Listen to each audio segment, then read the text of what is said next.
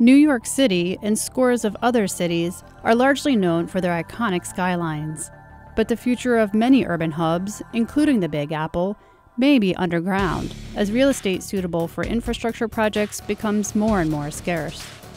One such project underway in New York, the massive East Side Access Project, will link the Long Island Railroad to Grand Central Terminal, providing faster and easier access to the east side of Manhattan, the Metropolitan Transportation Authority says.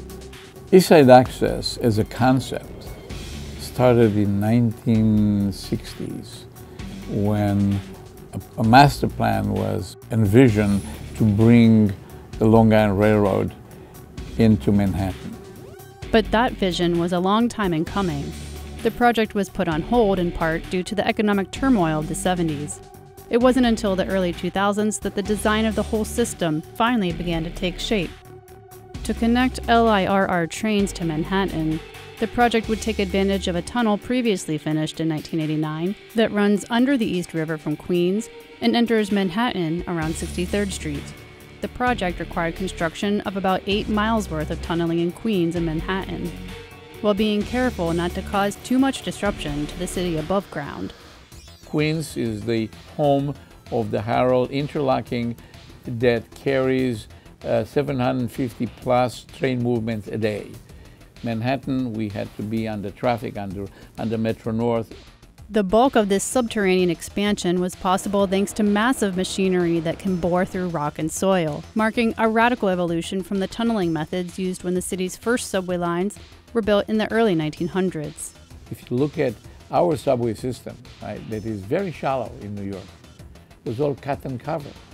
That means they came from above, they dug a ditch, and they put walls, and they put a topping, and here you are.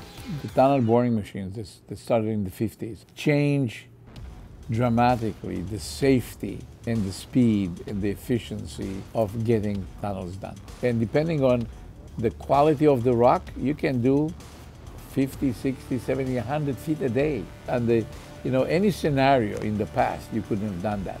Tunnel boring machines, or TBMs, are gigantic. The largest ones are about 850 feet in length. The TBMs used for the East Side Access Project were about 20 feet in diameter, the head itself weighing about 200 tons. Given the faster pace made possible by the TBMs, the Manhattan tunnels were dug between the fall of 2007 and fall of 2010, while in Queens, tunneling took place from January 2011 until July 2012. As the machine chewed away at the rock, one of the main challenges on the Manhattan side of the project was dealing with all of the debris. We brought all of the muck through the tunnels and brought it all the way into Queens. We had to move 1.5 million cubic yards of muck. After the TBM carved a path, controlled blasts cleared more space along the route. Then the tunnels had to be waterproofed and reinforced with concrete, which presented another logistical headache for engineers. Guess what? Concrete trucks do not come underground.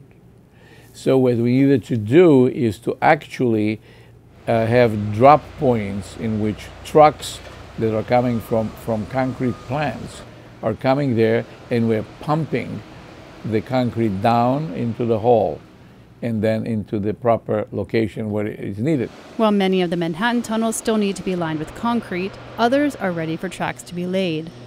Meanwhile, the softer ground in Queens presented a different set of complications when it came to tunneling. When you build in rock, like in Manhattan, it was the Manhattan schist, that's self-supporting. You really, yes, we do provide the supports, we do put reinforcement, but in the whole, it's self-supporting. When you put dirt and you dig to dirt, it's not self-supporting. To get around this challenge, engineers used a different type of TBM capable of placing specially designed, prefabricated pieces of concrete along the tunnel walls as it advanced. Once completed, the new tunnels through Manhattan's Upper East Side will carry LIRR trains to these caverns, about 160 feet below street level at their lowest point. Projected to be finished in 2022, the 3-level terminal will house 4 platforms on 2 levels, able to accommodate 8 trains at a time. 47 escalators and 22 elevators will help carry passengers up to the Grand Central concourses. Day one, we'll have over 160,000 people that will come for the Long Island Railroad at the lower level. Today, Grand Central is servicing about 750,000 people. When we bring another 160, we'll be well over 900,000 daily passengers in Grand Central. Because this is, in effect, the next Grand Central.